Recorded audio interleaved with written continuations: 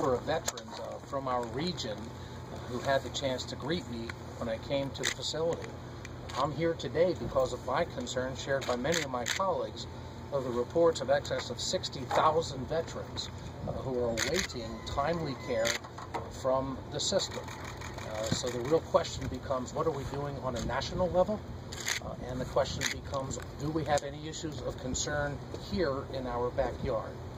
So I wanted to come to the Horsham Clinic, where we have an opportunity to have collaborative care, an awful lot done here, also in concert with our Philadelphia system. I had a chance to talk with the veterans themselves,